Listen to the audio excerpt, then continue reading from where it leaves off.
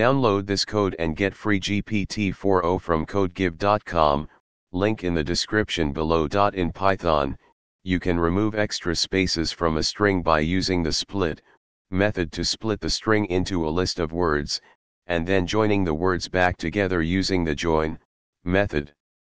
This process effectively removes any extra spaces between words. Here's a step-by-step tutorial to remove extra spaces from a string in Python. 1. Split the string using the split method. The split method splits a string into a list of words based on the specified delimiter. By default, it splits the string by whitespace. 2. Join the words back together using the join method. After splitting the string into words, you can join the words back together using the join method. This method concatenates the words with a specified separator.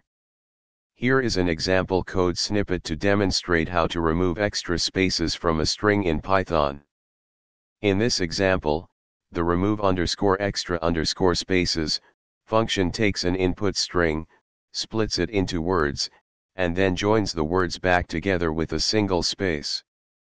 The function is then tested with an example input string containing extra spaces. When you run this code, the output will be. This demonstrates how the function successfully removes extra spaces from the input string.